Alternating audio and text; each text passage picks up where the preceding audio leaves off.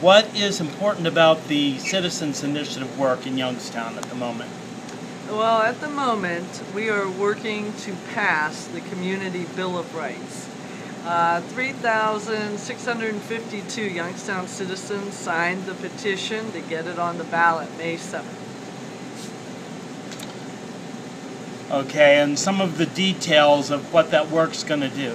Tell me a little bit about what you were just telling me before we turned the camera on. Oh, it's all about protecting our drinking water.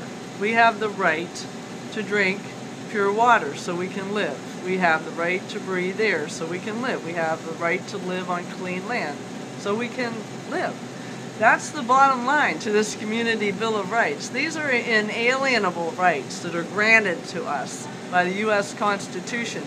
No corporation can come in and regulate these rights. No corporation can come in and take away our rights. So this is what this is. This is the citizens using democracy to put on the Youngstown City Charter, since we're a home rule city, that we have the right to drink our own water. And what's some of the threat we're looking at from the fracking industry? Pollution of the water. Really egregious pollution with cancer-causing, carcinogenic chemicals. Look at the Waxman report. Henry Waxman got out an US EPA report of what the chemicals are that they use. And it's not just xylene and benzene and toluene, and there's just methyl, there's chemicals you cannot pronounce that are cancer-causing, proven to cause cancer in humans.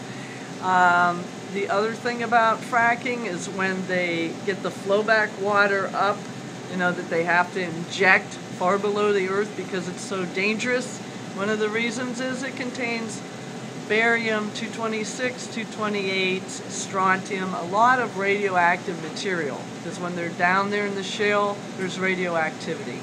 We do not need the amount of water, millions of gallons it takes per frac, expended on this. This water is never recoverable, no matter what propaganda the industry gives you. It is never recoverable. It can't be cleaned. Okay, thank you. Thank you.